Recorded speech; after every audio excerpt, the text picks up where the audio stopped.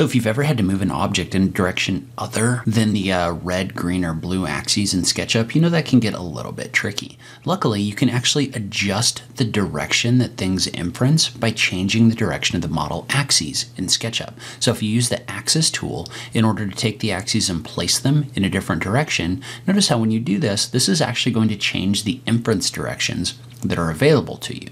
And then if you want to take your axes back to where they were before, you can right click on them and click on reset. In addition, this is also really helpful if you're doing things like location modeling, where your objects don't align with the axis direction, so your inferencing doesn't work. So if you place your axes on the corner of a square building, notice how this is going to change your inferencing so that you can draw the building along the axes using inferencing. You can also use the Axis tool in order to adjust the scaling direction of an object by double-clicking in it and resetting the object axes. I will link to a full tutorial on the Axis tool in the comments below this video.